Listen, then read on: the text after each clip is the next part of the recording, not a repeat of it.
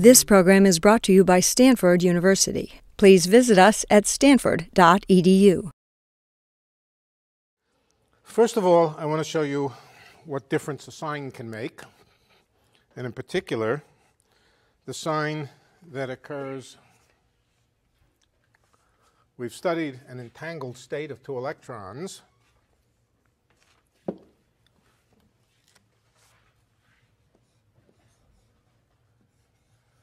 We could call it up-down.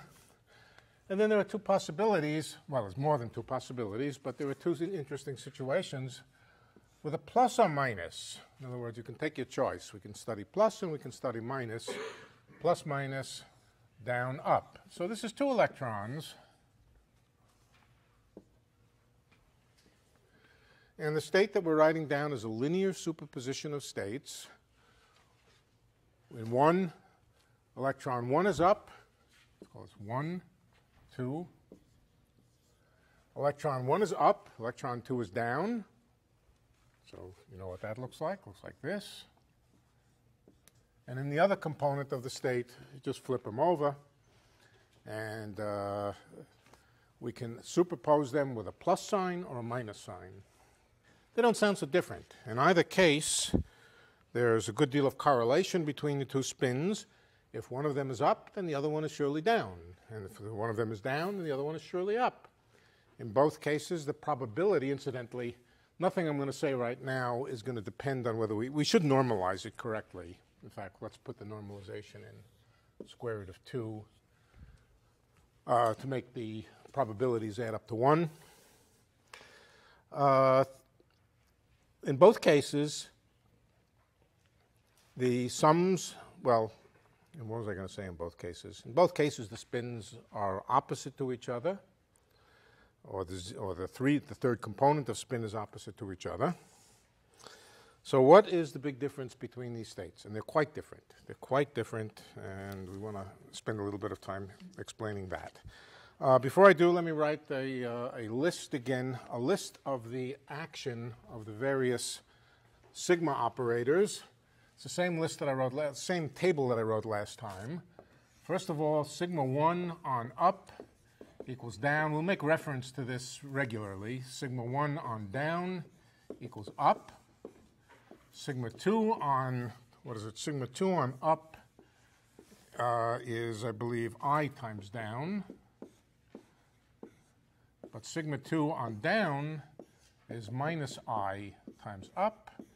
And sigma 3 on up is up, and sigma 3 on down is minus down. That's the action of the matrices sigma 1, sigma 2, and sigma 3 on the eigenstates of sigma 3 itself. So we'll make reference to that list as we go along.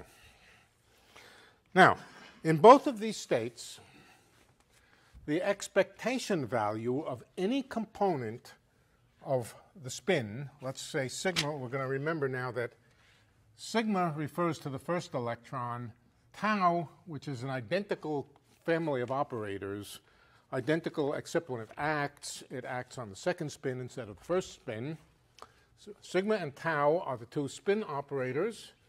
There's sigma 1, sigma 2, and sigma 3. And in either of these states, the expectation value of any component of sigma or tau is 0. So there is no direction in which either the first spin or the second spin is definitely polarized. There is no direction that you can pick that you will know that the spin has to come out up in that direction. That is, of course, different than any state that you would make for a single electron.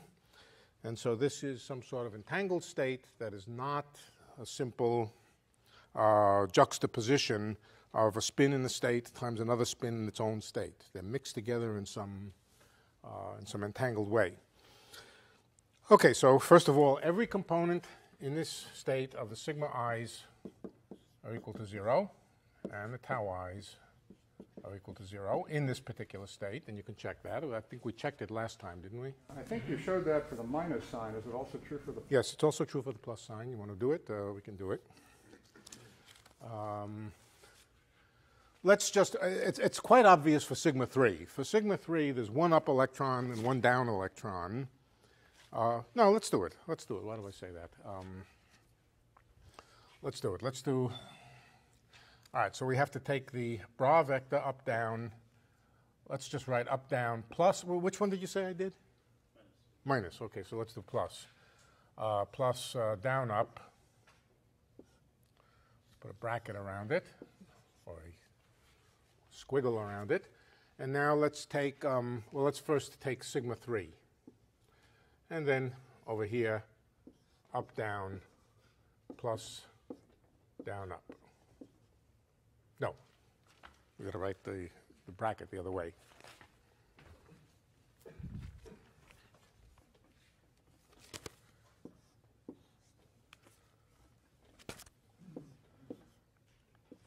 And the square root of 2 doesn't matter here. If it's 0, it'll be 0 if we multiply it by square root of 2 or whatever.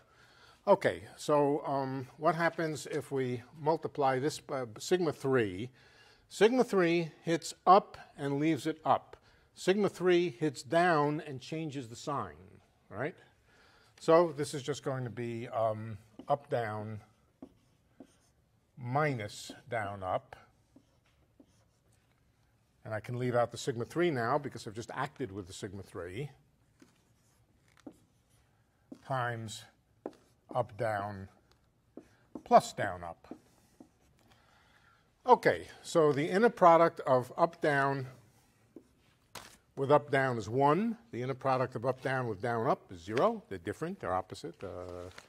So right here we get a 1 from here, and then a minus 1 from here. Down, up with down, up, again, is 1, but there's a minus sign, so we get 0. Now, this does not mean that these states are eigenvectors of sigma 3 with eigenvalue 0. It means the expectation value of sigma 3 is 0. There's no eigenvectors of sigma 3 with eigenvalue 0. You can never get 0 for one of the spins. You can only get plus or minus 1. So it doesn't mean that when you measure any of the spins, you get 0. What it means is that it's measuring the spin is a fair coin toss where you get ups as much as you get downs in equal amount, equal probability. Okay, now I want to come to the difference. And the difference you can see most easily by considering an operator which is the sum of both spins. In other words, the spins represent little vectors, well, little pointers, excuse me, little pointers. Sigma might point that direction, tau might point that direction. They represent little magnetic moments. We could think about the magnetic moment of the combined system, which is simply the vector sum of the two magnetic moments, or the two spins. And so it's interesting then to look at the operator sigma 1, sigma plus tau, the three components of it, all three components of it. All right, let's see what let's see what sigma plus tau do to these two states. First of all,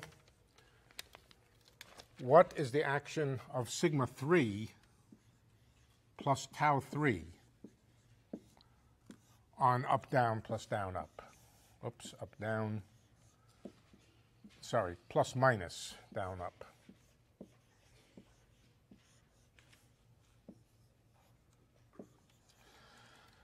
All right, the answer is 0. Why is that? First of all, one reason is obvious. In up, the spin is the third component of sigma 3 is up.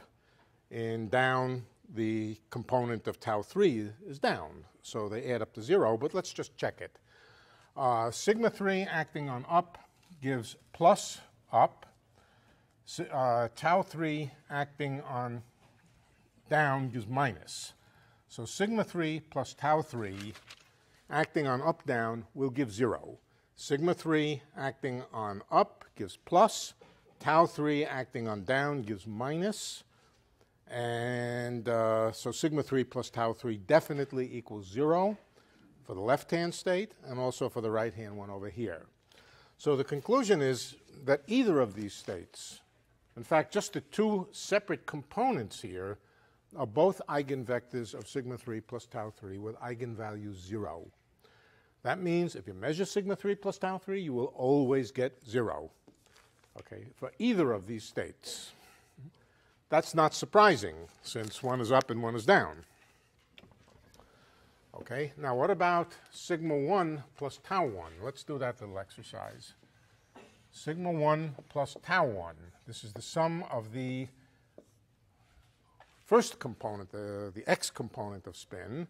Let's see if we can work out what it does to up, down, plus, minus, down, up. Okay, let's start with sigma 1. What does sigma 1 do to up? It turns it down, right? Okay, so sigma 1, let's write out everything that comes here. Sigma 1 on up, down gives us down, down, and sigma 1 and tau 1 and up, down gives minus. Tau 1 on down gives up. Sorry. So tau 1 gives up, up, plus up, up. That's what we get by applying sigma 1 plus tau 1 to up, down. Sigma 1 flips up, down, and makes down, down. Tau 1 flips down, up, and makes up, up. With a plus sign, because with a plus sign. The plus sign is this sign here. Then we have plus or minus. Okay. Then we have plus or minus. Let's see what sigma 1 does. Sigma 1 acts on down to give up, up, and then plus minus, down, down.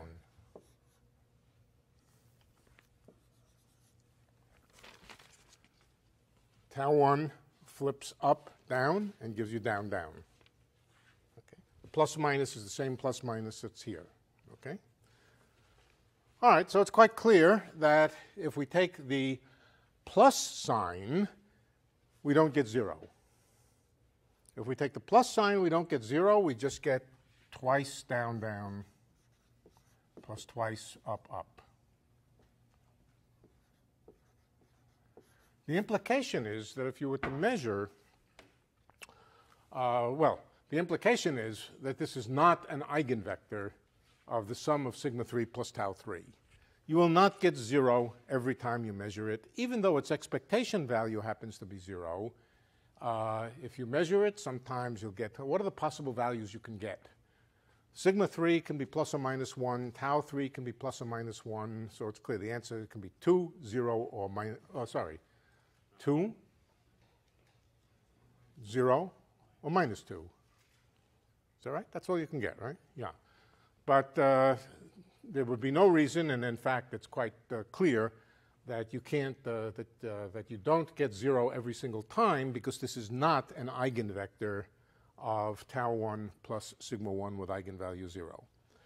So we can be quite sure then that this operator here does not give 0 every time you measure it, just because it is not an eigenvector in this state, just because it's not an eigenvector with eigenvalue 0. What about with the minus sign? With the minus sign in here. With the minus sign in here, that means we should put minuses, and the answer does vanish. Down, down, minus, down, down, up, up, minus, up, equals 0. So the state with the minus sign in here, let's concentrate on that one now. The state with the minus 1 here, every single time you measure sigma 1 plus tau 1, you get 0. Every single time you measure sigma 3 plus tau 3, there's two separate electrons. One of them you measure sigma, the other one you measure tau. You add the answers, sigma 1 plus tau 1, or sigma 2 plus tau 2, or whatever it is you measure. You always get 0 for the sums of the third components and for the sums of the first components. What about the second component? Let's check that one. And I won't do it for plus or minus now. We've already checked that sigma 1 plus tau 1 does not kill up, down, plus down, up. Let's see what happens if we put sigma 2 plus tau 2 on the same vector, up, down, minus down, up. All right, first of all, what does sigma 2 do? Sigma 2 multiplies the up here and makes it I times down. So the first entry will be I times down, down. That's from sigma 2 times this. Now, what about tau 2 times this? Tau 2 takes down and flips it up with a minus I. So that's minus I, up, up. Now, what about tau 2? Tau 2 takes down and flips it up with a minus I. So that's minus I, down, down. And then, with a minus sign, with another minus sign here, tau 2 takes up to down. Let's see, am I doing what I want to do?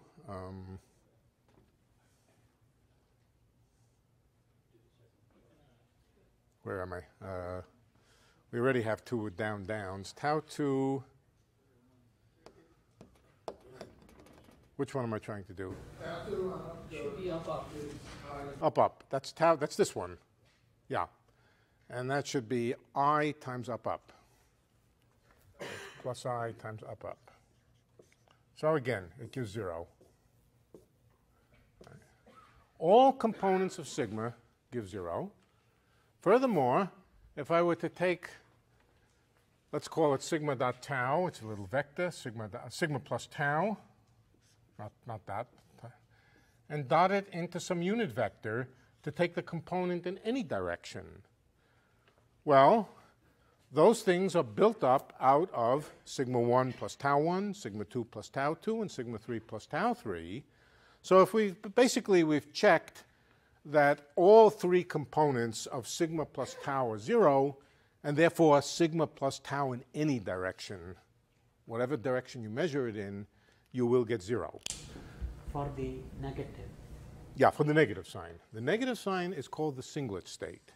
Why it's called the singlet state, maybe we'll get to, but for the moment it's called the singlet state. And it has the property that the sums of the little magnetic moments, the sums of the spins of the two particles, are exactly equal to 0 every time you measure it, in any direction. It happens to have the property that it's rotationally invariant. No matter what direction you measure it in, it always looks the same. But we see that in particular, specifically from looking at the various components of sigma plus tau. They're all 0. Okay. The implication of that, of course, is that if you measure a component of sigma, you'll instantly know what the same component of tau is. In other words, if we have an electron over there, Alice's electron over there, and Bob's electron over here, and Bob measures any component of the spin, he instantly knows what Alice will get if she measures the same component of spin. He won't necessarily know what's gotten by measuring some other component of the spin, but what he does know is if he measures any component of the spin and gets an answer, he instantly knows what Alice will get when she measures the other spin. Why? Because the sums of the spins in any direction are equal to 0. All right, so that's a... Yeah. When you say same answer, you mean literally the same minus 1 plus 1, or on the average they will get the same probabilities? Every single time. Every single time. And the reason is because this vector is an eigenvector of sigma plus tau. When it's an eigenvector, that tells you that every time you measure it in that state, you get the same answer equal to the eigenvalue. What's that? That's for the singlet state. For the singlet state, yeah. But not for the other one is called the triplet state. Why? Another issue we'll come to another day. So the singlet state has the special property that if you measure one spin, you automatically know that the other one is in the opposite direction. Okay? Meaning to say, you never measure the direction of a spin, you measure a component of a spin. Any component of the spin that you measure, if you measure the same component of the other spin, you will get the opposite answer. Okay? So that's a form of correlation. It's kind of similar to the penny and the dime. If I give Alice one coin and Bob the other coin, Alice looks at a coin, she instantly knows what Bob gets, but it's somehow deeper than that. It's not just the third component, the up-downness, but every single component, whichever one you happen to pick, in any direction, whatever, the two spins will come out to be opposite.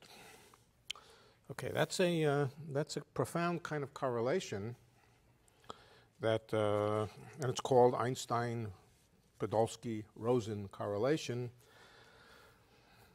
Were Einstein, Podolsky, and Rosen the first ones to discover entanglement? No, not at all.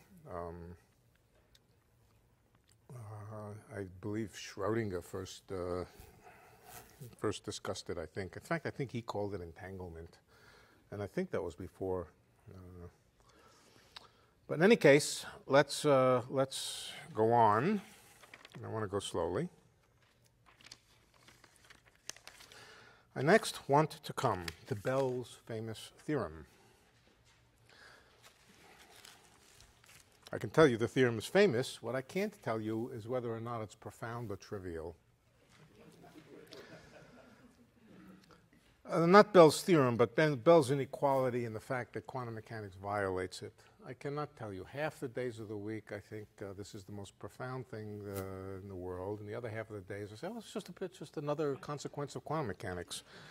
What I can tell you is that John Bell had exactly the same ambivalence to it, at least when I knew him. And I can tell you also that Richard Feynman had the same ambivalence to it. Some of the times it just seems so profound and so deep, and other times it just seems like, well, it's a trivial consequence of quantum mechanics. Of course it's true. You'll have to make up your own mind whether you think it's very, very profound or not. It gets a lot of press that it's the most profound thing since Swiss cheese, and sometimes, and you know, it may well be. In the end, it's going to depend on what the consequences of it are for future physics. At the moment, the consequences are just quantum mechanics works, that's all. And so without further ado, let's discuss. Oh, the theorem itself is quite trivial. It excludes other theories. Well, probably, yeah. It excludes quantum mechanics. The theorem excludes quantum mechanics. No, the theorem excludes quantum mechanics. In quantum mechanics, you can find violations of Bell's inequality. Bell's inequality is an absolutely classical theorem. It's a theorem about classical systems, completely classical systems. And when I derive it now, I don't want you to remind me anything about quantum mechanics because it doesn't have to do with quantum mechanics. We're going to derive a theorem about perfectly good classical logic. What is classical logic? Classical logic is basically set theory. Going back to this Einstein, Podolsky, Rosen Yes. No paradox yet. Okay, whatever. I mean, so far we've Does just... that violate quantum causality? Or is that a separate issue? No. Since It would violate causality if you could use it to send a message. If by Bob looking at the spin, Alice were to instantly know something that she didn't know before, that would violate causality. But she doesn't. She doesn't know anything different than... she has no more information than she had before. For example, if in this state, her spin half the time will be up and half the time will be down. That'll be true. Bob may measure his spin. She doesn't know anything. She'll look at her spin. Half the times it'll be up, half the times it'll be down.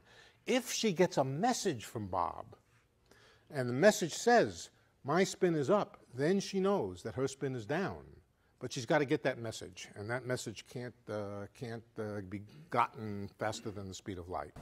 are there any inertial time frames where one is in front of the other and the other's Bob measures first and Alice measures first? Something like that? No. Whatever Bob does, if Alice doesn't get a message from Bob, if she doesn't get a message from Bob, there are no implications for anything for her. She will have learned nothing from the fact that Bob made the measurement. She'll know nothing. She has to get a message from him to use the information that he has. If he sends her a message, I got up, then she knows it's down. But without that message being sent, she doesn't know anything new. So this is in no way a violation of causality, locality, or anything like that. That's one of the reasons that half the days of the week I think this isn't so profound. It doesn't violate anything deep or important in A review. The singlet state is when you have the minus sign, and the eigenvalues are plus or minus 2 or 0. Well, no, if you measure sigma plus tau in the singlet state, you get 0. Okay. In any direction, any component. It's in the triplet state, which is the one with a plus, where if you measure it, you can get 2, 0, or minus 1, or minus 2, excuse me. Okay, so let me tell you what Bell's theorem is. It's a very simple theorem. Supposing we have some objects, a whole collection of them, a set of things, and we look at the class of the objects that have certain properties, and I'm going to consider 3 properties. I'm going to call them A, B, and C, whatever they happen to be. They could stand for anything, any properties, A, B, and C. Let me write down the inequality first.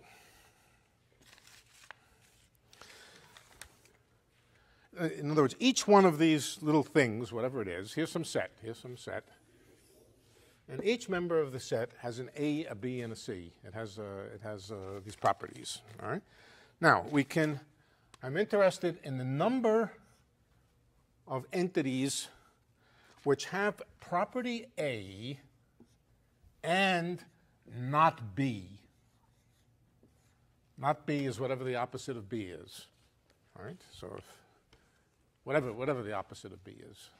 The number of things which have property A and not B, plus the number of things that have property B and not C. And the classical theorem, which is so easy that I've never understood why there are long-winded proofs of it. It's basically very elementary, is greater than or equal to the number of things with property A and not C. Okay? The number of things with A and not B plus the number of things with B and not C is greater than or equal to the number of things with A and not C. How do you prove this? You prove it by drawing pictures. For one reason or another, in all the literature that I can find, they never draw a picture. It's all right. Let's draw the set, or let's delineate the set which has property A, the subset which has property A. Here's the subset which has property A. Well, let me do it the way I have it in my notes, so I don't screw up. Yeah. All right. Here's A over here. Let's call it A. Now, where is the subset B? The subset B may or may not intersect A. All right? If it intersects A, it means they have elements in common. If it doesn't intersect A, it means they don't have elements in common. But here's the subset B. And if B has no elements in common with A, it just means you should move. It just means that this region over here is 0. That there's no that there's nothing in here. All right, but in general there'll be something in here, which will be those things which have both A and B. And finally, C. Here's C. Now again, C may or may not have elements in common with A or B. If it doesn't, you just move it over a little bit so that it doesn't have elements in common with A, B, and C. But the most general situation is where it does have elements in common, but you lose nothing by pretending it has elements in common, because you can always at the end say that the elements in common are just a null set. There are just none of them. Okay, now let's also label. Put some color in here. Let's also label all these various individual little subregions here. Let's see what I call them. Okay, this region out here is just 1. What is that? That's all of A, which is neither B nor C. And I'm just going to label all the various sub-areas in here. 3, 4, 5, 6, and 7. And of course, there may be some elements which have neither A, B, or C, and they'll be out here. But I don't even need to write those down because I'm not interested in them. Okay, let's take the number of elements that have A and not B. That has A but does not have B. What is that? That's region 1 and 2. If it has A but it doesn't have B, that means it's A but exclude anything that has B, and that means that it's the number that's in 1 plus the number that's in 2. Everybody see that? Okay, so the first thing here is N1 plus N2. That's NA, not B. Now, what about the number of B, the number of systems which has B but not C? So we go over to B, and we exclude those that have C. 5 and 6 have C. So in looking at B, the things which have B but not C, what are those? That's plus. Things which have B but not C. 4 and 7, right? Plus N4 plus N7. Now, what about N and not? What about A and not C? A and not C is 1 and 4. A and not C is 1 and 4. Did I get that right? Sorry, what I want to write here is greater than or equal to. No, what did I wrote something wrong. A and not C. Say it again? This one, N, which one? N7. Right? Do I have it right? I think so, yes. All right. Well, obviously, here's N1, here's N4. Obviously, N1, and all the N's are positive. I mean, there's no such thing as a negative number of elements. Right? N1 plus N2 plus N4 plus N7 is certainly bigger than N1 plus N4, or equal to it. At worst, it's equal to it. That's Bell's theorem. That's the whole thing. That's it. What's amazing is that it's violated. It can be violated. That's profound. The violation is profound. Yeah, but all of quantum mechanics violates classical physics. So I mean, yeah, as I said, I've always been ambivalent, and I'm never going to get unambivalent about it. I'll die being ambivalent to it. So you get in quantum state yourself when you think about it. That's when I start thinking it's profound. Yeah. Okay. Let's now take our system to be 2 spins. Let's take our system to be 2 spins, and then we'll define the various properties A and B, A, B, and C, which we'll think of. Incidentally, we're imagining. Let's see. We'll first pretend that the spins are classical, and that you can measure them as if they were classical objects. And we'll write down what Bell's inequality says for the system of 2 spins. The only thing you need to know, and you have to keep track of, I'm going to talk about spin 1. I'm only going to talk about spin 1. But what I'm going to say is we're going to say things like, here might be a proposition. A proposition might be that spin 1, let's see, I guess, how did I label this? Spin 1 is up along z-axis. along the third axis. That could be some proposition. Right? Well, the negative of it is spin 1 is not up along the third axis, but of course that's the same as saying it's down along the third axis. But if spin 1 is measured down along the third axis, then you can be sure that 2 is up along the third axis. So the negative in the singlet state, we're putting the electrons into the singlet state, all right? And if classical logic, if ordinary logic made any sense, here's what we would do. We would measure, we have a whole beam of these electron pairs, zillions of them, zillions of pairs, which are each correlated in this fashion, separate from each other. And you measure the first 100,000 of them in every possible direction. You measure sigma 1 and tau 1, you measure sigma 3 and tau 3, for many, many of them. And you convince yourself, after a long, tedious bunch of experiments, that every time you measure a component of this spin and you measure a component of the same component of the other spin, that they're always opposite to each other.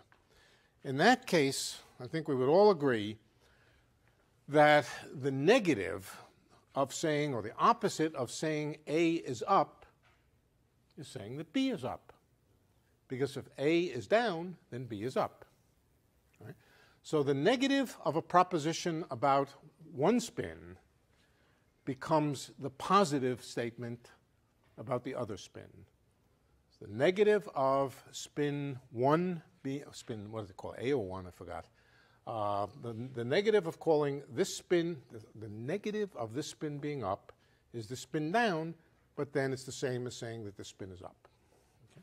So we just have to keep track of of the relationship between these various propositions. Okay, we're going to write down what A, B, and C are. A, and we're only going to talk about spin 1 at first. But then we're going to use spin 2 to tell us something about spin 1. All right. So A is up along 3 axis. That's A.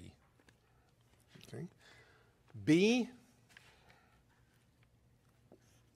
this equal sign here just means is the statement that spin 1 is up along the third axis. B is that spin 1 is up along a 45-degree angle.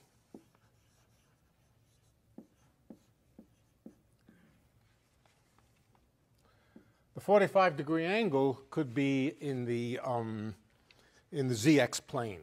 In the ZX plane, for example. Let's take it to be in the ZX plane. So B says spin 1 is up along the 45-degree angle in the ZX plane.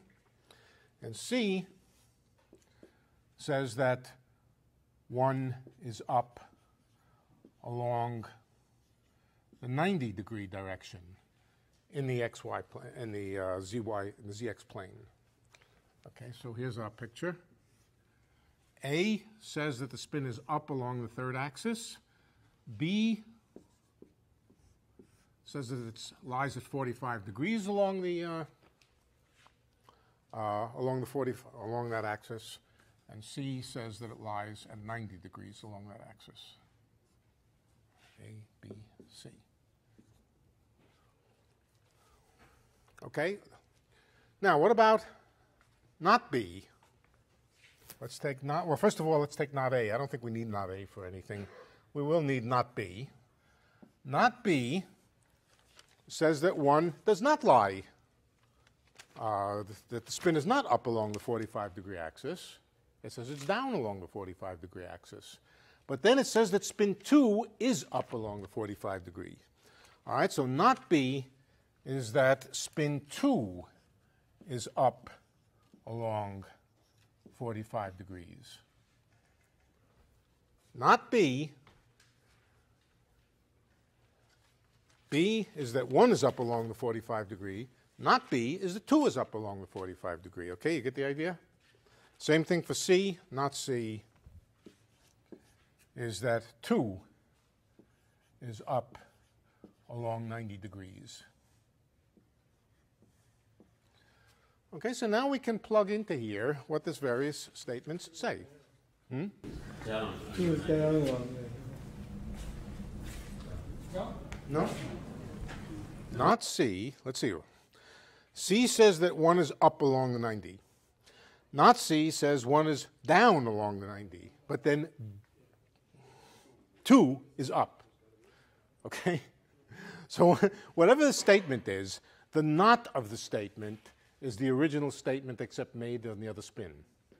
Okay? Is that clear? The other spin is in the opposite direction. That's all it says. So whatever a not statement is, it becomes a yes statement about the other spin. Okay. So let's write down what this says. All right, this says the number of pairs, the entities now are pairs of electrons. Pairs of electrons. This becomes then the number of pairs with spin up, let's call it, spin 1 is up at 0 degrees.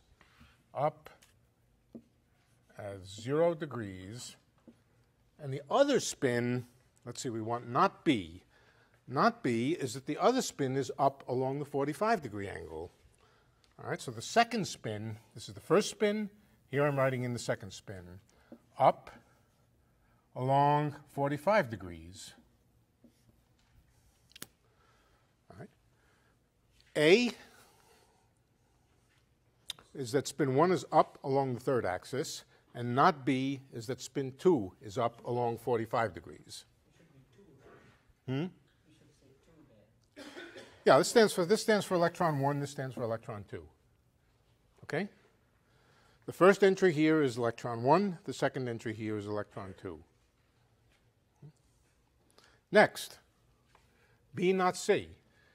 Now, I don't have to worry about B not C, and I'll tell you why. It's got to be exactly the same as A not B. Why is that? A not B and B not C are simply related by rotating by 45 degrees. Anything I can say about A and not B will be exactly the same as B and not C because they're identical to each other except for a rotation by 45 degrees. Okay? And the singlet state doesn't change if you rotate it by 45 degrees. That's the main thing about it. It doesn't change when you rotate. We saw that by seeing that the spin, total spin, is the same in every direction. So in fact, we can just take this to be twice. The sum of this and this are just twice the number of up at 0 degrees and down at 45 degrees.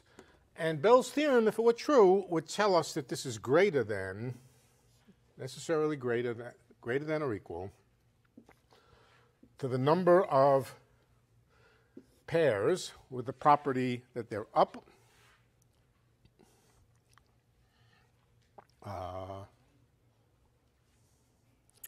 This should be, C should be, did I write C correctly? Yeah. Yeah, C is up along 90 degrees. Right, A is 1 up at along 3. Along 0. What's that? Along A the is z-axis. 1 up at 0. 1 up at 0 for the first. Yeah, okay, so right. A is 1 is up at 0 degrees. And not C means 2 is up along 90 degrees. 2 is up at 90 degrees. Well, now we have something we can test. Incidentally, counting the number of them is the same as counting the probability for these things to be true. If we have a large number of identical things in an ensemble, measuring the number is just measuring the probability. Okay, if we have 100,000 pairs, the number which has a certain property is just a certain percentage of 100,000, which is given, the percentage is given by the probability. Okay, so here's the question then. In the singlet state, what is the probability? What are these various probabilities? The probability for first electron to be up at 0 degrees and the second electron to be up at 45 degrees. How do we calculate that? All right. I want to, here's a question. I'm going to tell you the answer right now. The answer right now is that this is less than this when you calculate it. We're going to calculate it. But this is less than this, and it simply violates the very, very elementary theorem that Bell, it's hardly a theorem. It's just a very simple observation about probabilities. Okay. Let's see if we can calculate these things. What I need to do in order to calculate them efficiently is to teach you about projection operators. So let me tell you what a projection operator is, and let me give you an alternative definition of the probability postulate of quantum mechanics. A projection operator, it's labeled like that, projection operator, P for projection operator, has a number of properties. But first I'm going to tell you I'll give you a picture of what it does. What it would do in an ordinary projection operator in three-dimensional space, if my vector space happened to be just vectors in 3 dimensions, then there are subspaces. A subspace of 3-dimensional space could be 0-dimensional, that's just a point, just the origin, nothing at all. It could be a 1-dimensional subspace, which is just a line sticking out of the origin, or a 2-dimensional subspace, which is a plane passing through the origin. If you like, it's the space which is, well, you get it. If you have a 2-dimensional vector space would be take any pair of vectors and think of all the vectors that you can make by adding these two with arbitrary coefficients. All those vectors will lie in the plane of those two vectors. That's the subspace which is spanned by 2 vectors. If I have only one vector and that's a 1-dimensional subspace, then it's all the vectors that lie along a line. If you have a higher dimensional subspace, then, a higher dimensional space, then you can have subspaces up to the dimensionality of 1 less than the space itself. All right, what is a projection operator? A projection operator, in particular a projection operator onto a 1-dimensional space, in particular. It's an operation which takes any vector and takes its projection onto that subspace and gives you the vector which is the projection along the subspace of the original vector. It's an operator, so it will operate on a vector, let's call it alpha, to give you the projection, let's call it alpha sub p, onto the appropriate subspace. If the subspace is this line here, then it would act on any vector to give you the projection onto that subspace. Okay. So that's what it does. It takes away, it removes the components of a vector in directions perpendicular to the subspace. It just chops them out and removes them. Okay. Let's see. How about projection onto a 2-dimensional subspace? A simple 2-dimensional subspace would just be, let's say, the xy plane. Just the xy plane here would be a 2-dimensional subspace. If I have an arbitrary vector, then it just projects onto the plane and gives you the projection onto the plane. Okay. That's the notion of a projection operator. Now, suppose we have some property that we're interested in. The property is, let's take the property to be, the spin is up along the 3rd axis. There's an eigenvector that goes with that, the up eigenvector along the 3rd axis. Therefore, there's a projection operator that goes with that statement. The statement that the spin is up along the x-axis corresponds to a projection operator. It's the projection operator which projects onto the eigenvector in which the spin is up along the 3rd axis. Okay? So what does it do? It takes any state, the projection operator that projects onto spin being up, for one spin. Let's just talk about one spin. What is that? It's an operator which takes any vector, let's call it alpha beta, and what does it give? This is projection onto sigma 3 equals 1. Projection onto sigma 3 equals 1. What does it give? side is? Where it intersects the what? The vertical axis? No, it just throws away beta. Oh. It just throws it away. Beta is orthogonal. The state with the lower entry here is orthogonal to the state in which the spin is up. Okay? So all it does is it picks out the component of the vector along the particular property that you're interested in. Right? So it just gives you alpha 0. It throws away the piece of the vector that has to do with spin being down. What does P3 equal minus, sorry, P sigma 3 equals minus 1 do on the same vector? It throws away alpha.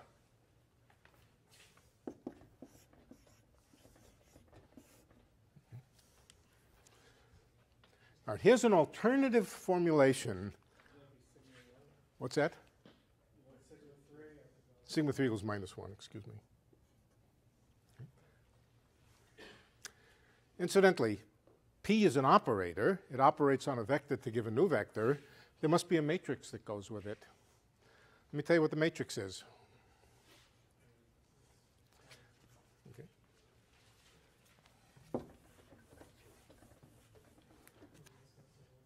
The projection operator onto sigma 3 equals plus 1. That's the matrix 1, 0, 0, 0. Let's check that. Suppose that acts on alpha beta. What does it give? It gives 1 times alpha and 0 times beta. 0 times beta, okay? So that's true. There's another way to write it, which is going to be very efficient, and we're going to find it very, very useful to write this operator in the form sigma 3 plus 1 divided by 2. Let's check that. Sigma 3 is 1 minus 1, 0, 0, plus 1, which is 1, 1, 0, 0. The 1 placed in the lower element here vanishes, minus 1 plus 1, and then divide by 2. Okay? So in the upper entry here, you get 1 plus 1 is 2 divided by 2. That's 1. And every place else you get 0. All right? This is a useful fact that the projection operator onto a configuration where the third component of spin is plus is just sigma 3 plus 1 divided by 2.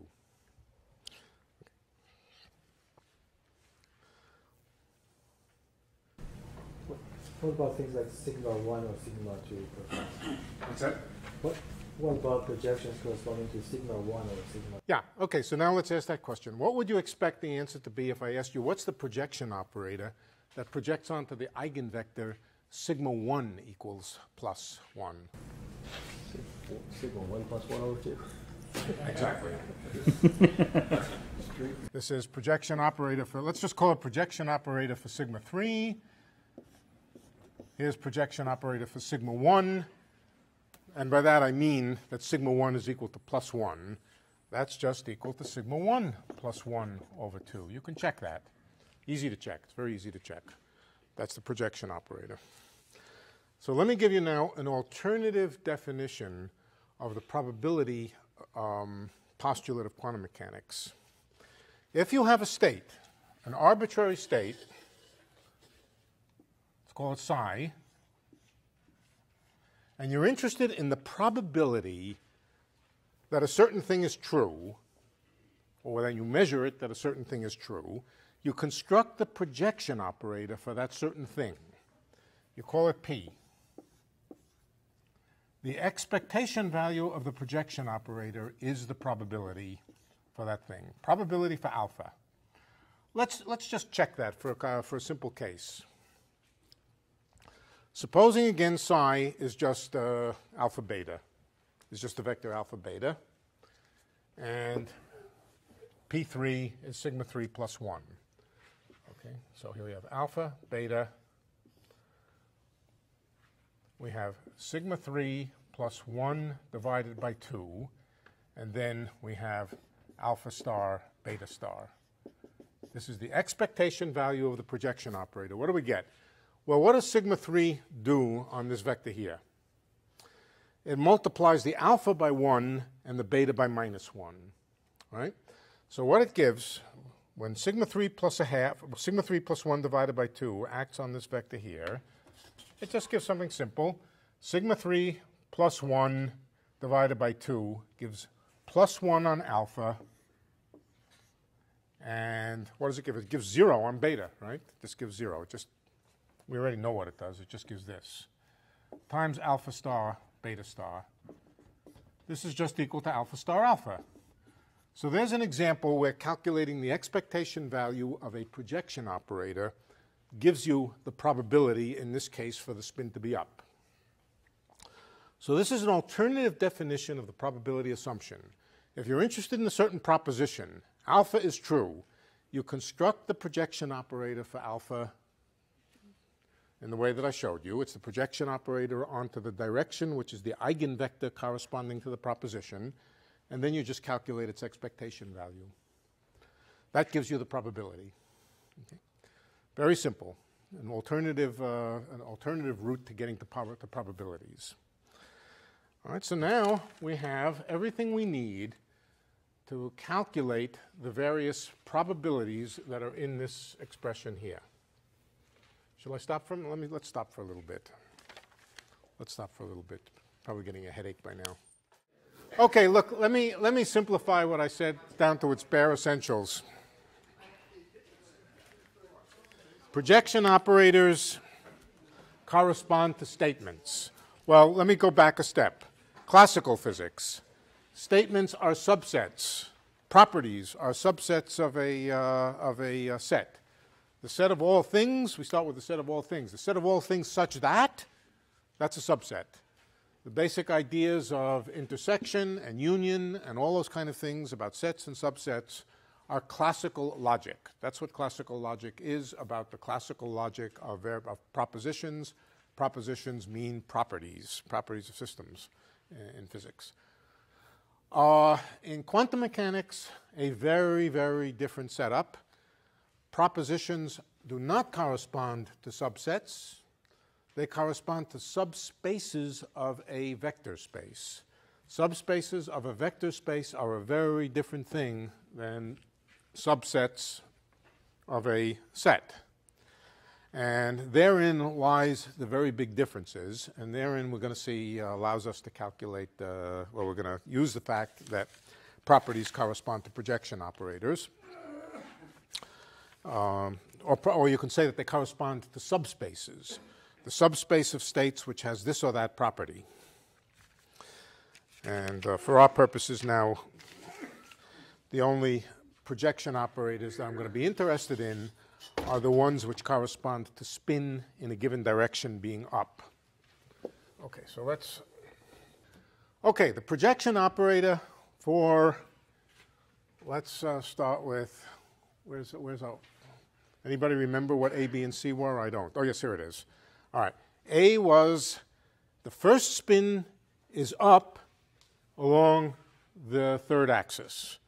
All right. What's the projection operator for this?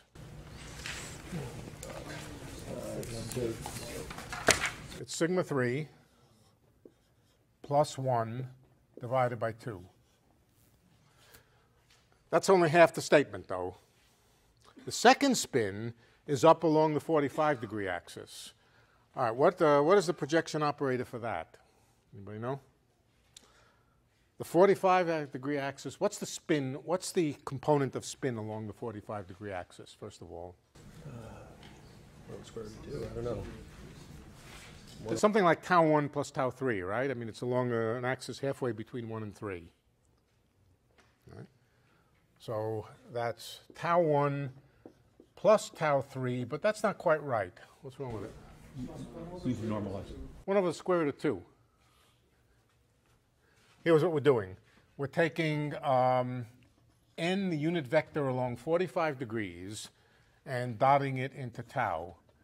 All right, what the components of n along 45 degrees? They're 1 over the square root of 2. So this is tau 1 over the square root of 2 plus tau 3 over the square root of 2. That's the component of tau along 45-degree axis. All right, so it's the projection operator for the second statement here is tau 1 plus tau 3 plus over the square root of 2 plus 1. What I'm using is that the projection operator for sigma dot n is just sigma dot n. The projection operator is sigma dot n plus 1 over 2. That projects you onto the subspace in which sigma dot n is plus 1. Yeah, whole thing has to be divided by 2. Thank you. Good. Okay. Now, if you apply both projection operators to a state, this one acts on the first spin and projects the state onto the component, or it acts only on the first spin, and takes away anything in which sigma dot 3 is in the wrong direction. And then if you act with this one second, it takes away anything on the second spin which is in the wrong direction. So the whole projection operator that corresponds to this combined statement that, that the first spin is up along 0 degrees, the second spin is up along 45 degrees, is just the product of these two. You act first with one of them, that throws away everything in the state vector that's in the wrong direction in the space of states. And then you act with the other one that throws away everything that's in the wrong direction corresponding to the other spin. So the product of these two is the projection operator that projects out, or that projects for you, up along 0 degrees for the first spin and up along 45 degrees for the second spin. And remember, that's A and not B. Not B because B, you remember, B corresponds to up along the 45-degree axis. Not B corresponds to down along the 45-degree axis. But then we look at particle 2 instead of particle 1, and particle 1 always has the opposite spin, so it becomes up along the 45-degree axis for spin number 2. This is the projection operator for this object, for this property over here, for the property that A and not B. Okay? All right. Its expectation value in the singlet state corresponds to the probability for A and not B. All right, so all we can do, there's only one way to do this, and that's to just hold your breath and start writing and working out the details one by one. I'm going to do it. This is tedious. It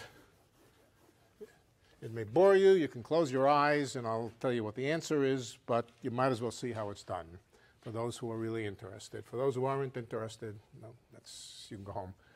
Okay, so let's write down the singlet state here. The singlet state is up, down, minus down, up, and now we better put in the square root of 2.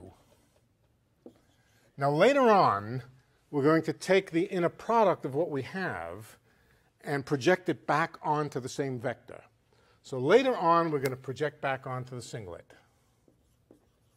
All right, but for now, I just want to calculate what this operator does when it hits this state. Okay, it's actually not too bad. First of all, what does sigma 3 plus 1 do to this over here?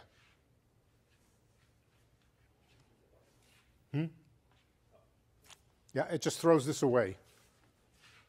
Why? Because in this state here, the first spin is down. But this is the projection operator onto the first spin being up. So when sigma 3 plus 1 over 2 acts on a state where the first spin is down, it just kills it. So we might as well get rid of that.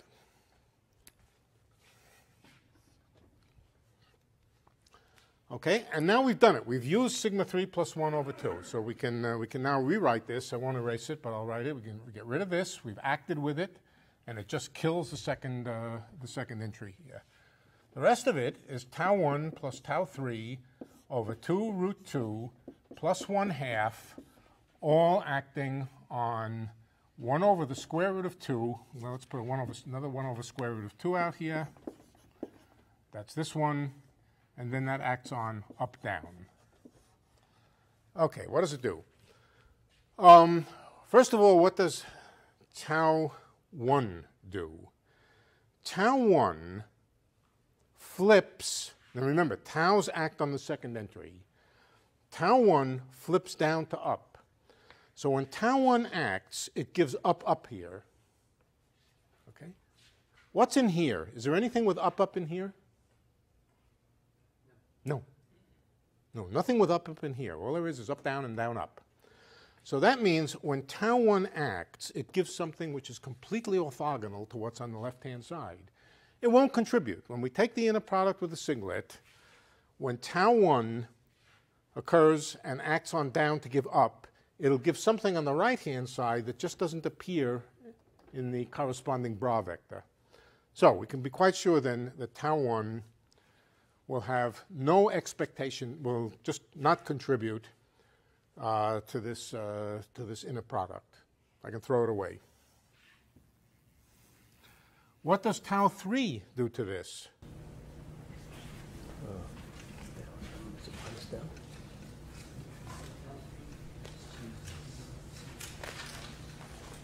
Down is minus 3 down. Is it minus down? Minus. Yeah. Tau 3, remember, tau acts on the second entry here. Tau 3 measures the component of the second spin, and the second spin is down. So that's just minus 1. When it acts on down, it just gives minus 1. It just multiplies it by minus 1. So this just becomes minus 1. That's it. It's just a number. The whole effect of all of this stuff here is to throw away the second state. That's sigma 3 plus 1. And the tau operation here just gives this number. Now, that's not quite true. There's another piece. There's the up piece, but the up piece will not have anything to take it in a product with.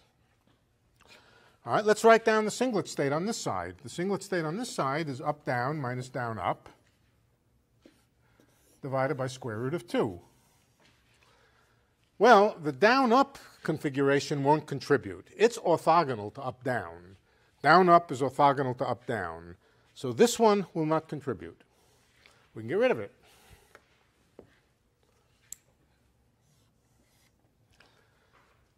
The inner product of up-down with itself is just 1. So the whole thing is just given by these numbers, 1 over square root of 2, 1 over square root of 2, and this beast over here. This is the probability for A and not B. So what is it? 1 over square root of 2? No, it's 1/2 minus 1 over 2 square root of 2. Anybody can do numbers quick in their head? 1/4 of the square root of 2 minus 1 over 2. Yeah, 1/4 of, what do you have, 1 minus 1 over square root of 2? Is that right? All right, 1 over square root of 2 is about 0.7. 0.7, right? 1 over square root of 2 is 1.4. 1 over 1.4 is about 0.7. 1 minus 0.7 is 0.3. So this is 0.3 over 4. How big is that? 0.075? 0.075, right?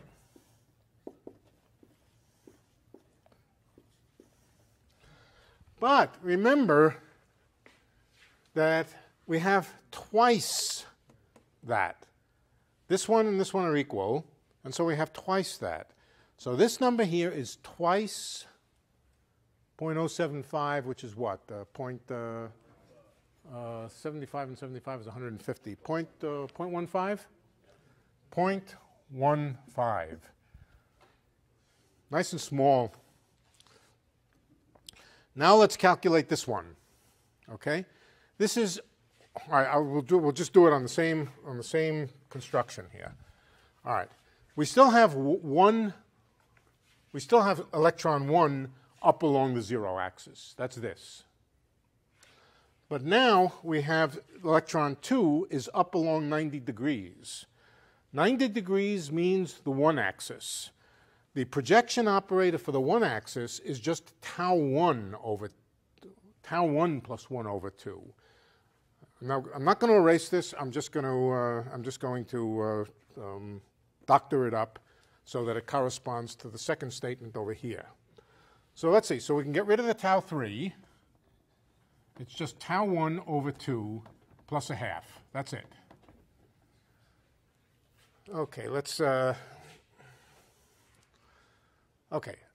Again, sigma 3 plus 1 over 2 again gets rid of this term here. It picks out the component of the state in which the first spin is up. So nothing new as far as that's concerned. And now let's see what tau 1 does. Tau 1 takes up down to up. So when tau 1 acts, it makes up, up. But there's no up, up on this side here. So this one doesn't contribute at all. Let's see, this is not minus. This is just plus a half. All right, so the tau 1 doesn't give anything either. Tau 1 acting on down gives up. You have up, up here, but you have no up, up over here. So that's dead. And all you get is 1/2. This is it. Sigma 3 plus 1 did nothing. All you got was 1/2. And now you got some square roots of 2. You have a square root of 2 from here, and you have a square root of 2 from here. So the whole thing is 1/4. 0.25. This thing here is 0.25.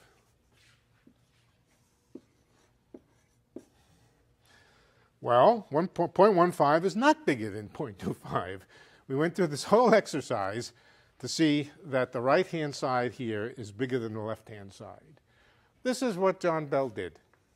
As far as I know, it's the only thing he did in physics, but it's pretty brilliant. The little exercise in quantum mechanics here is one you can go home and redo for yourself. But the upshot is that, that the quantum singlet state of a pair of electrons violates Bell's theorem, Bell's inequality. What does that mean? That means that there is no possibility that there's an underlying classical way of thinking about quantum mechanics where properties are somehow governed by ordinary set theory. There's no possible underlying description of classical underlying description of quantum mechanics. It cannot be the statistical theory of some complicated, chaotic, jumbled classical system. Yeah. So you don't need to do any experiments if you already have quantum mechanics, and then you know Bell's inequality is not going to work. You don't need to do those experiments. Absolutely. So aspect, whatever his name is, did all these experiments for nothing? Well, the question is whether or not nature follows quantum mechanics. No. Everybody knew that nature follows quantum mechanics. I mean, you know, quantum mechanics has been tested to very high precision. Let's put it this way. Well, it's a beautiful experiment. I'm sure it was fun to do. Did it teach us anything we didn't know? Well, it might have taught us something about the technology of manipulating electrons, and I suspect it did, and I suspect it was a hard experiment. It was a very delicate experiment, and so it probably is part of the march toward being able to manipulate small things. I think in that sense, it was a piece of technology. Was the result certain beforehand? Absolutely. I mean, you know. Yeah, I mean, no, the experiment could not have, quantum mechanics has been checked in so many ways before that nobody expected. Now, I'll tell you what aspect did do, which is a hard thing to do. It's a hard thing to do. What it checked, here's what you would want to check. Okay, is there an out? Is there an out? Is there any way that classical logic could somehow simulate quantum mechanics? And the answer is yes, but only if the system that you're talking about sort of has wires connected with the left electron to the right electron in some way that makes the experiment on the left not independent of the experiment on the right. If you had somehow that when you did the experiment over here, some signal went over here and told it to rearrange and do something complicated. In other words, if you have a whole bunch of wires coming from the left and the right and they join together and you have a processor in the center, you can simulate quantum mechanics. But it's at the cost that signals have to be able to go faster than the speed of light. That if you had any classical system that could somehow detect what you did over here and send the message quickly over to there instantly before the second experiment, or in other words, if Bob could send a message to Alice instantly and tell her what's going on, yes, there are ways to simulate quantum mechanics classically. So the second element of this is that the experiments on the left and the right that measure the two components of spin really are independent, that they're far from each other and couldn't have interfered with each other. Now, one way of making absolutely certain that they couldn't have interfered with each other is to make all of Alice's experiments take place right basically at the same time or very, very shortly after Bob's experiments.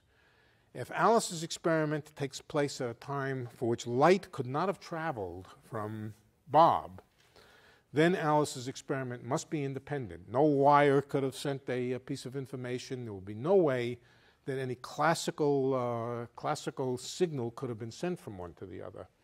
So one of the things that was in Aspect's experiment was not just that taking these singlet electrons and measuring them and so forth, the left one and the right one, and checking whether the inequality was satisfied, but he managed to do it in such a way that there was no ambiguity that Alice's electron was measured sufficiently soon after Bob's electron that light could not have propagated between them.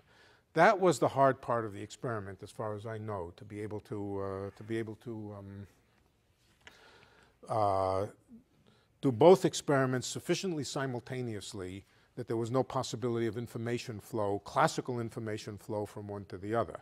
So the two experiments of Alice and Bob were, in that sense, independent of each other, under the assumption that no signals can travel faster than the speed of light.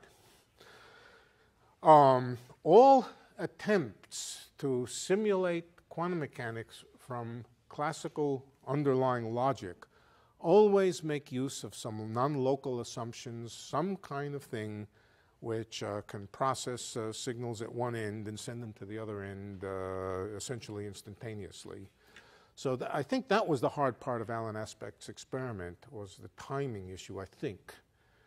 And I think that was the sort of technological triumph that they were able to be quite certain that the second experiment was done within the transit time of a light beam from the first experiment. No interference between them, yeah. Didn't Bell do this after Einstein died? I suppose, yeah. I'm sure. Like the, Yeah. So, but Einstein, what did Bell do that clarified this? He just made a very quantitative statement. A very quantitative statement. Einstein had this idea. Somehow this is funny. Well, what was spooky? What was spooky about it? This is what was spooky about it. That it violated a classical logic proposition. Now, it's not surprising that you can violate classical logic propositions. Quantum mechanics is not classical logic, but he just pinned one down. He just pinned one down very, very solidly and was very quantitative about it. The fact that the experiment was done was probably less important than he put his finger on a thought experiment that could be done, which would, if it were done, would rule out a classical underlying basis. He didn't have to do the experiment. He said, no, this is enough. This is enough. I know that quantum mechanics will work for this, and therefore I know that quantum mechanics cannot have an underlying classical basis. He was very ambivalent about all of this. I mean, some of the times he thought this was brilliant, some of the times he thought, oh, it's trivial. And then toward the end of his life, he thought it was so brilliant that he began to question quantum mechanics and began to question whether quantum mechanics was the right theory. But yeah.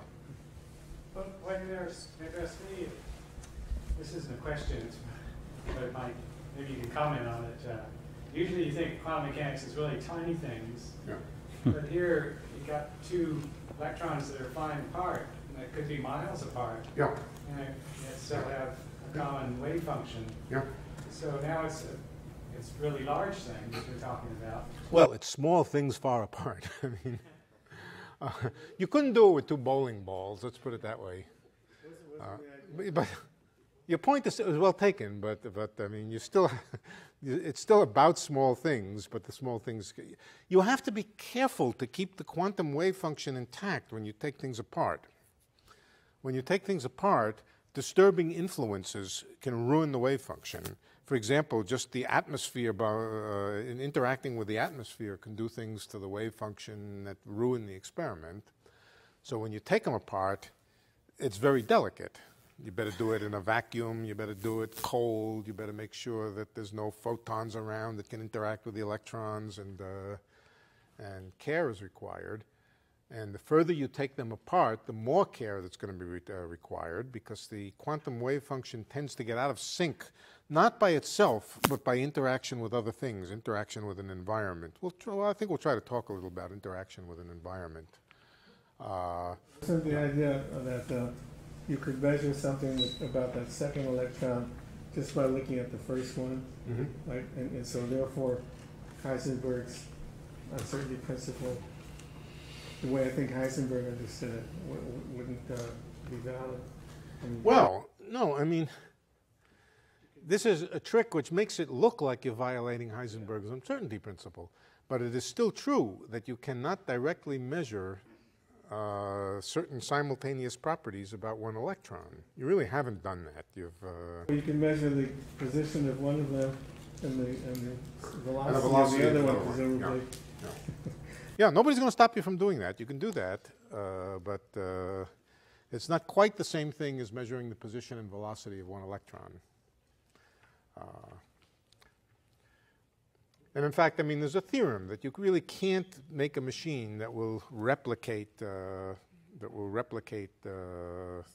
quantum system with another one just like it. In fact, we could prove that theorem right now if we want. I'll do it in a minute.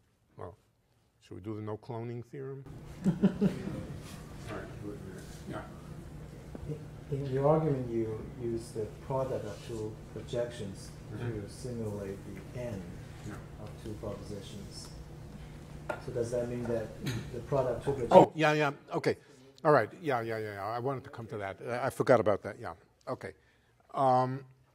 When two propositions are independent of each other, now what does that mean? That means that you can measure both of them simultaneously. It means that the projection operators commute with each other. If you have two commuting projection operators, then the and statement means something. A projection, for example, what doesn't mean something would be to say if you only had one electron. If you had one electron, you could ask, what's the probability that the spin is both up along the third axis and up along the second axis? All right, that would be a meaningless question. You can't do that because the two components of spin don't commute with each other.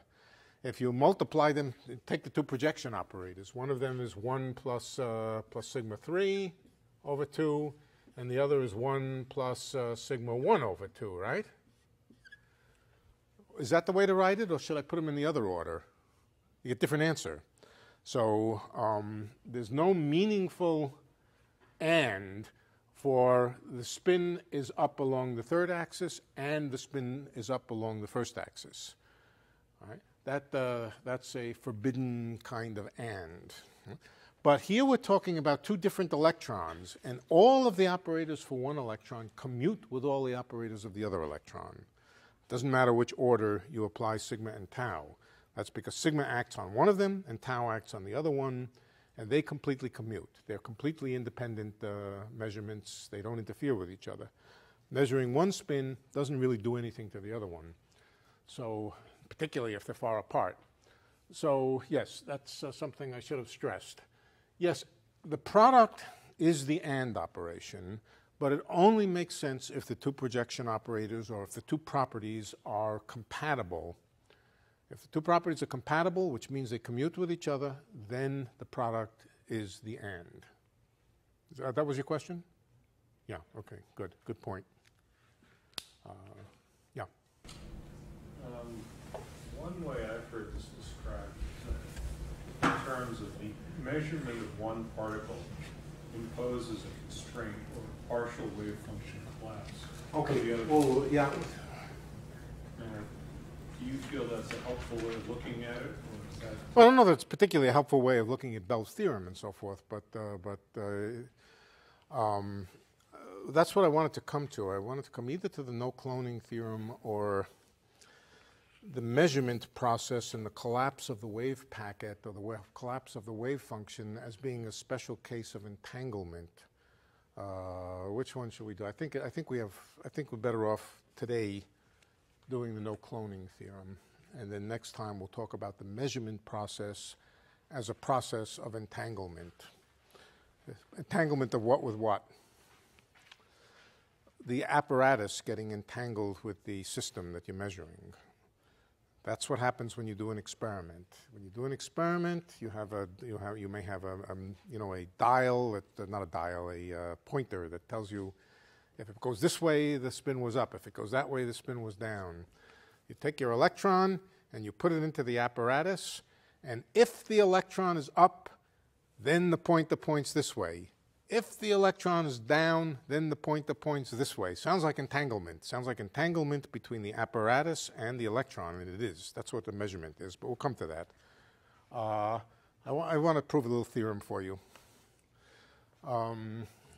We're going to have to introduce some additional things. We have not talked about how state vectors change with time. We're going to talk about that next time, I think. But I'm going to tell you one fact about the time evolution of wave functions. Namely, it's linear.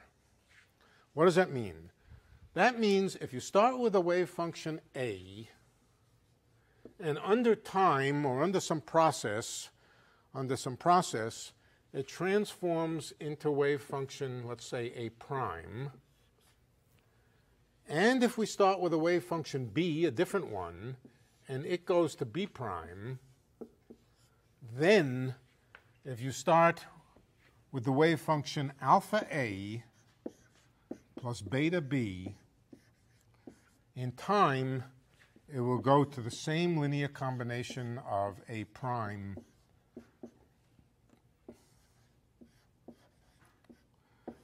That's a postulate of quantum mechanics which is certainly experimentally extremely well tested. And what it says is that the wave function, or the state vector of a system, changes in time linearly.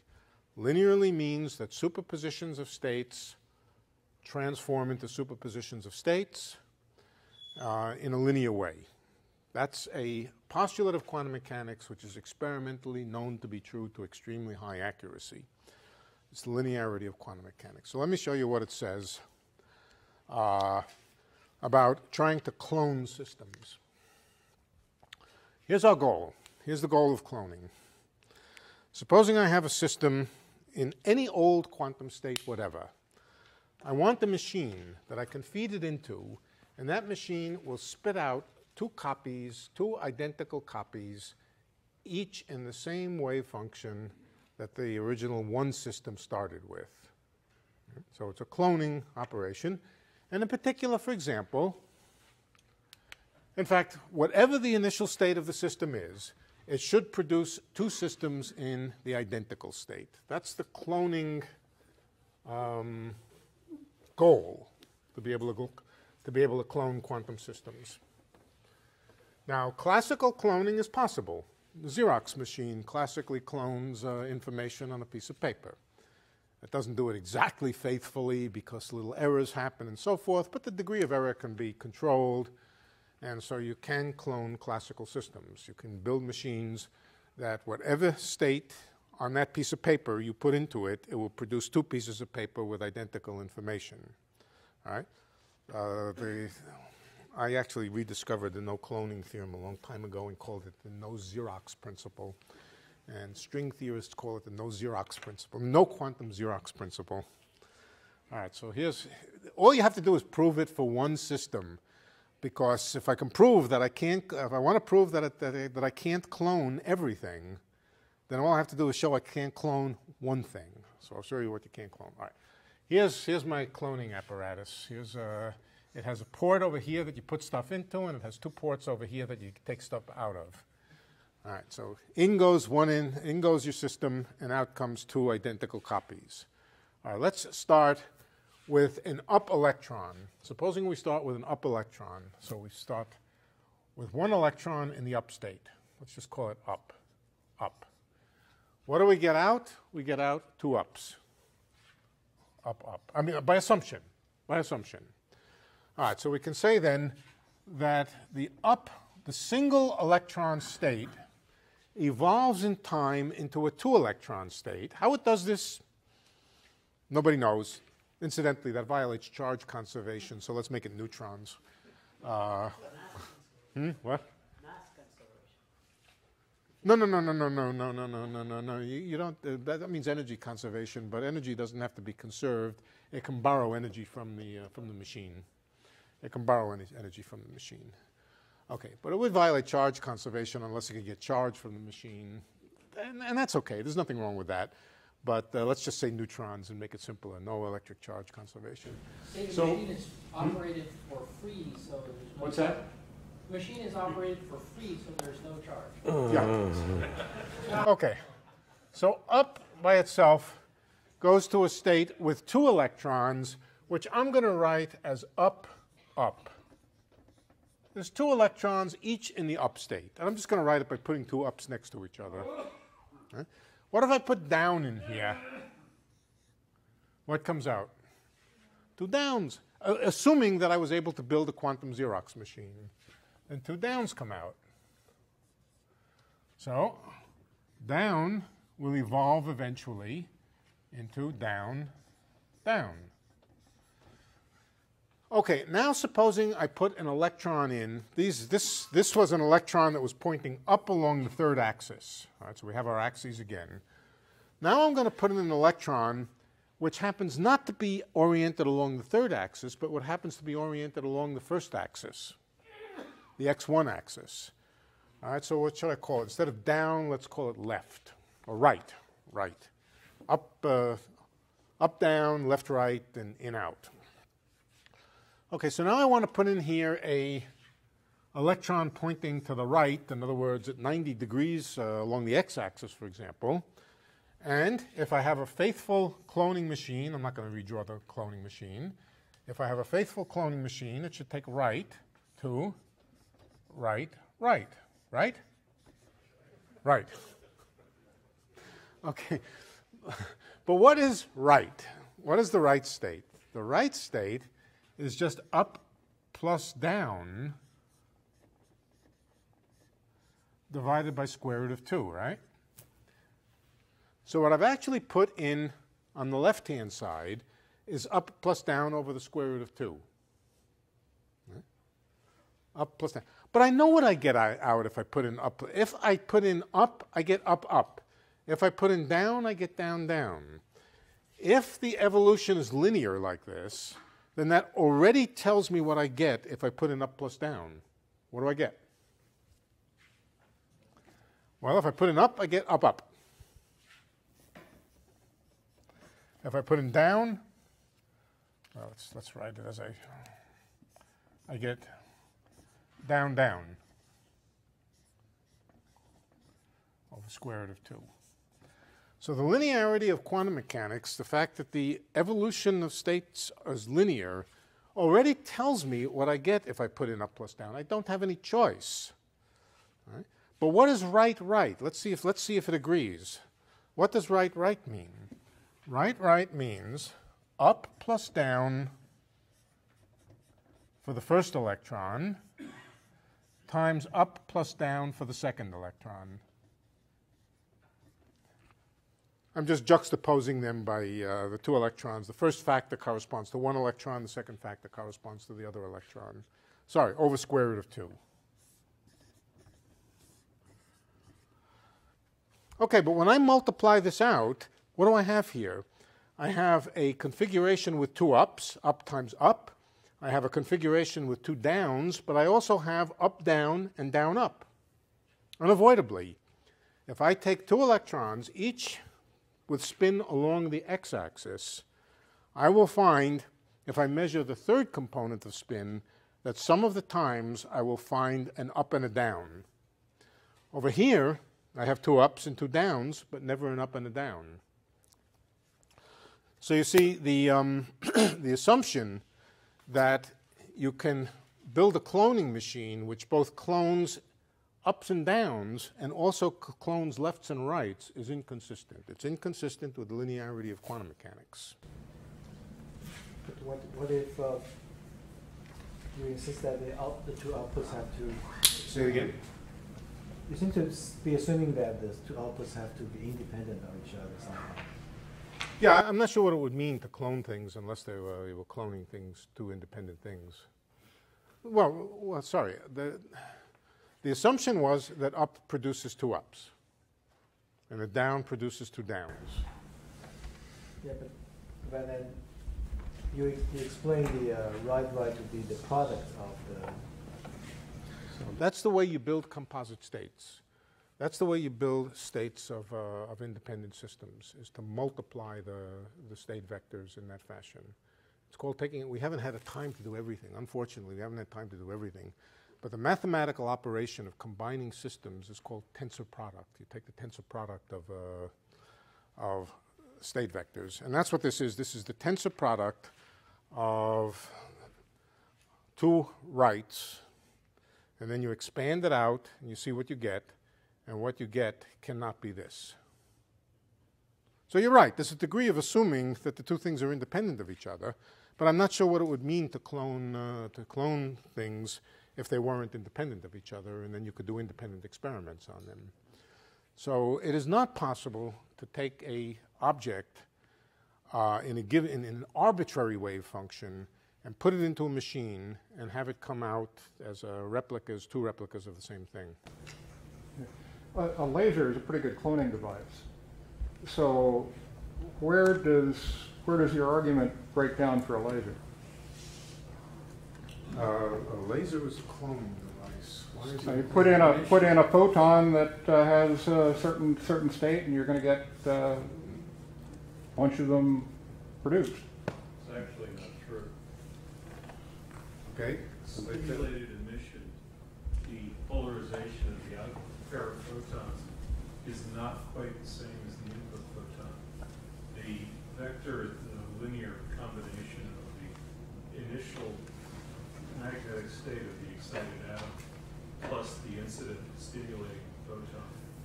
So while the two output photons are identical, they're not the same polarization. I have to think about the question.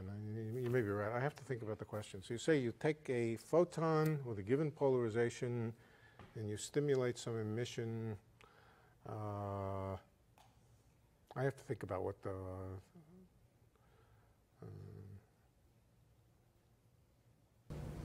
If you analyze it from an information point of view, if the information of the excited atom contributes to the output state, then that is noise from a cloning point of view. You may be right. I have to. I'll think about it this week and see if I can give you a simple argument.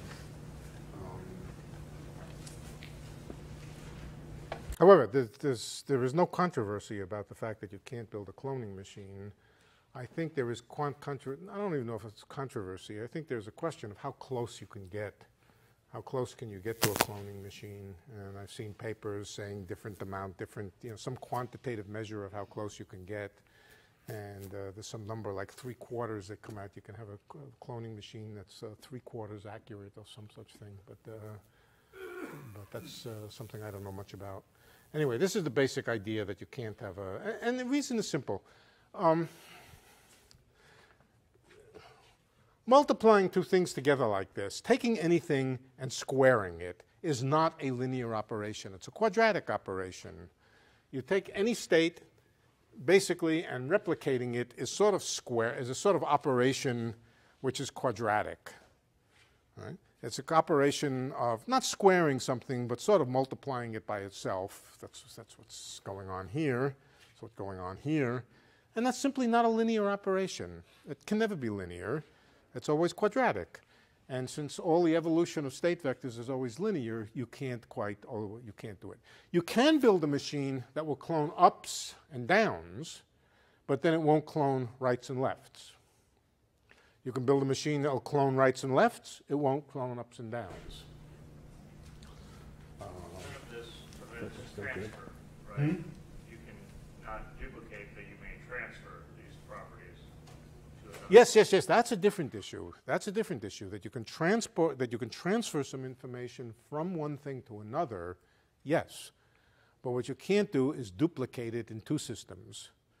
Right, so you might have some kind of information. For example, the electron is up, and you might want to transfer that to a photon and send it, and the question is how well can you transfer it to another system, and that's a separate question. Yeah? And this whole discussion, I think you have to state somehow that you don't know the state of the particle when you try to clone it. If you know it, if you know the state, then of course you can clone it. So if you know the state, you can build a machine that will clone it. But it will be a different machine than so for example, if I know the state is up, I can build a machine that will clone it. And the same machine will clone down. If I know the state is right, I can build a machine that will clone it. But the same machine will not clone ups and rights. So yes, if you know the state, you can build a thing that clones it. Was that the question? Or answer? Or was that? If you don't know the state, then you cannot clone it. You have a certain particle; it is in a certain state. All right, but let me just say, but let me just say it a little differently. Let me say it a little differently. You cannot build a machine that will clone anything, or that will clone ups, rights, or ins and outs. The same machine cannot clone them all. So if you didn't know what the state was, somebody gave you a state and said, no, you don't look at it, and you just say, I want to clone it. Your machine may just happen to clone it because it may be the up thing.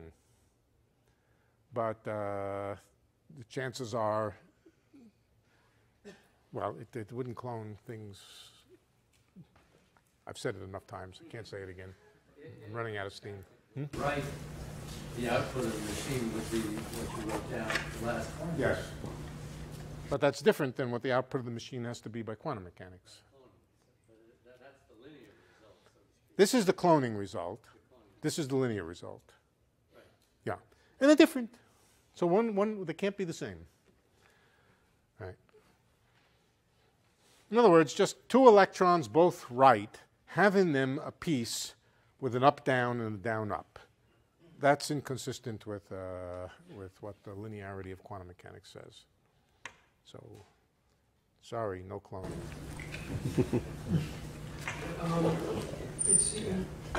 When I see this, it seems like the amount of information containing two independent entities is different than an entangled entity. And yes, this is true. When we see it, has like anybody tried to attack this from that perspective of information theory? I'm sure they have. The last time, what I told you is if you have a single electron, the state vectors are a two-parameter family. If you have two independent electrons, which have never been entangled or anything like that, then the state vectors you would expect to be a four-parameter family. But in fact, the state vectors of two electrons are a six-parameter family, so there's a richer class of states. Now, do you want to, can you quantify that by information theory? I don't know, I haven't, I'm sure you can. Well, I certainly know how to quantify the degree of entanglement of two systems. There's something which I hope we will get to, which is called entanglement entropy. And entanglement entropy is a measure of the degree of entanglement of two systems. So we can certainly quantify the amount of entanglement between two systems. I'm not sure if that's what you're asking. But in any case, we'll try to get to that concept of entanglement entropy. Okay, any other questions before we go home?